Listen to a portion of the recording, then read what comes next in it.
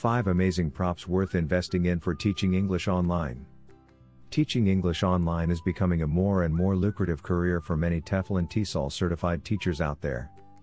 You can work from home or go full digital nomad, and travel the world while teaching a couple of classes of English a day. To help you create fun and interactive lessons, we have compiled a summary of 5 amazing props with investing in for teaching English online below. Plush food and animals. Who doesn't love playing with plush toys? Having a good selection of the most common foods and animals can go a long way when teaching English online.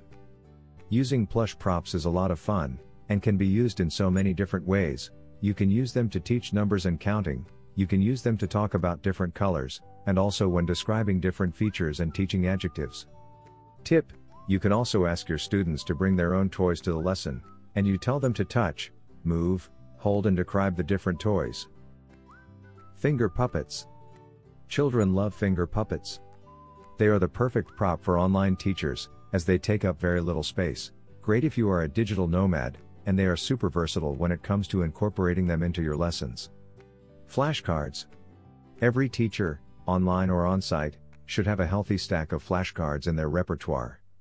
I prefer using flashcards, showing the letters of the alphabet with big and small letters, and an animal that starts with the same letter. These are perfect if you are teaching students who barely know the ABCs. The simpler, the better. Online tools.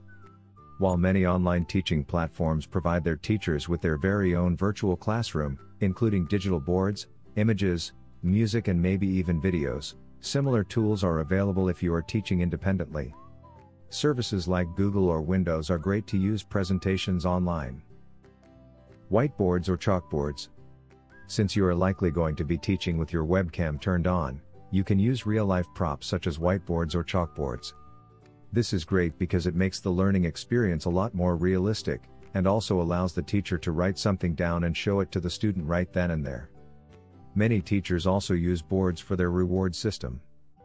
Bonus points for teachers with magnetic boards. You can get some fun magnets to play around and use in your lessons too. Do you want to teach English abroad? Teaching English online is a great way to gain valuable teaching experience before starting to teach in a real school, but it's also a chance to create a fantastic digital nomad lifestyle. Thanks so much for watching. We are ITTT, the leading provider for TEFL and TESOL training courses.